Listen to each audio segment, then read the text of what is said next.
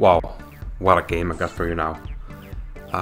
We'd like to look at the top players like Carlsen, Anand, Karjakin and the guys, but it's not often that we can follow a prodigy and follow the top of the leaderboard, but we can do it now. There's a new star, a new kid in town, Andrei Esipenko, remember that name. I'm gonna show you a game. This is from the FIDE World Rapid Championship with the white pieces. Sergey Karjakin, who was the challenger to the World Championship against Magnus Carlsen last time. So he's the star of Russian chess, and he's playing against 15-year-old Andrei Esipenko. And let's see what happens. Karjakin with white, e4. And we see the Caro Kann by Esipenko. Knight f3, d5 and knight c3. This is the two knights variation against the Caro Kann, which is a solid way to play, avoiding a lot of theory. Fischer liked to play like this back in his heyday. Bishop to d4. This is the most common way for black to play. h3, and black gets the white gets the bishop pair. We see knight f6 from black, d3 and d6. Very solid way for black to play. He gets rid of the light squared bishop and puts his pawn on light squares. Very solid, forming a pawn front in the center. Bishop to d2. This prepares queenside castling, which is the usual way to go for white in this variation. Queen b6, attacking b2, but queenside castles takes care of that. Here, Esipenko played the most common move in the position, d4. Knight went back to e2 for Karjakin, and now c5. Here, the most common move is g4, which is usually how they play in this line. Put the bishop on g2, and if black castles kingside, we're gonna have attack on opposite wings. But in this game, Karjakin went with e5, and this sort of seems to me like the root of white's problems in this game. Let's see what happened. Knight came into d5. Now knight f4 by Karjakin and knight b4. Now, since the bishop pair is one of white's trumps, he didn't want to take on b4. He wanted king to b1.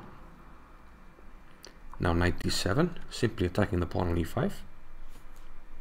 Queen e4, you have to attend to this pawn. And now knight to c6, and white can't really protect this pawn. However, it seems like he's willing to sacrifice it, and he goes knight to h5.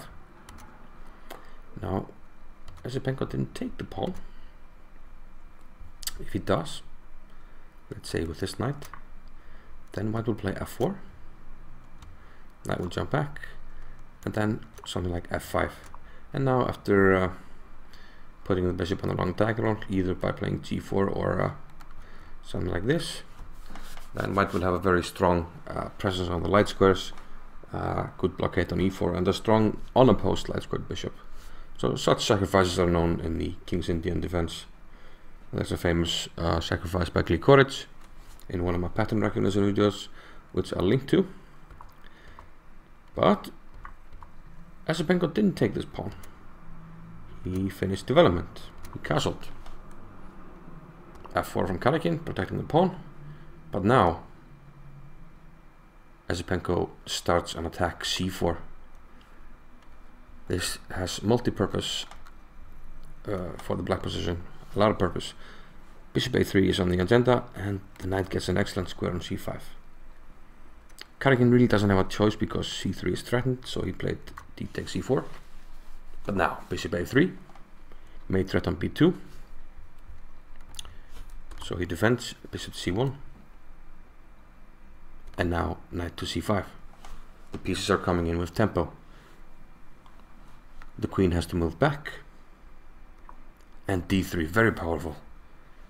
Sacrificing a pawn, but once again, the pieces are entering with tempo. Just beautiful chess. This is just a miniature. He's destroying Karjakin. And now knight a4. Threat on b2, you have to do something. There's also a threat of knight c3, so rook d2 seems like it's relatively forced, but now Knight d4 hitting the queen. And have a look at this. Feast your eyes. Queen f2.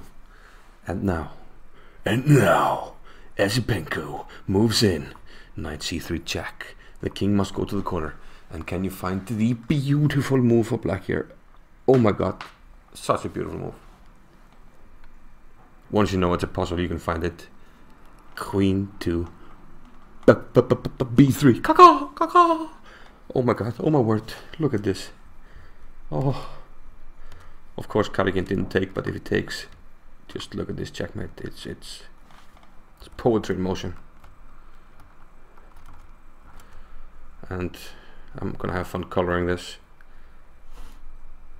Unbelievable stuff. So it didn't take, but it took on c3. But queen takes c3. And the end is near. Karjakin played bishop b2.